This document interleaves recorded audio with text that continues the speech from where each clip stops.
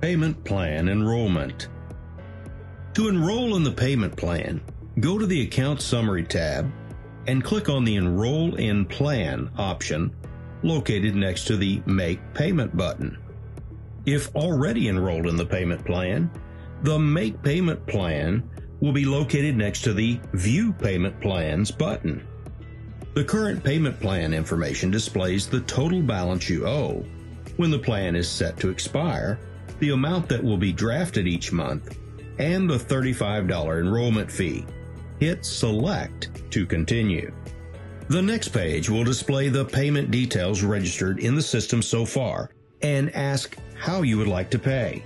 To choose a method of payment, under Payment Method, select the option of either an existing payment if you already have one on file, or add the new payment method that is the most convenient for you. Then select Continue. To pay with a new credit or debit card, input the requested payment information in every box and be sure to check the Reoccurring Mandate box for payment plans. Then hit Continue. If you choose to pay using a credit or debit card, that payment will incur a non-refundable 2.25% service fee. To change to a different payment method, select No Thanks, and you will return to the previous page. To confirm the credit or debit card option as your preferred payment method, select Yes, Use Credit Debit Card.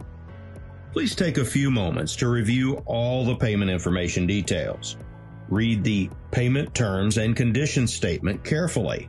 Then check the box to agree to those terms and conditions.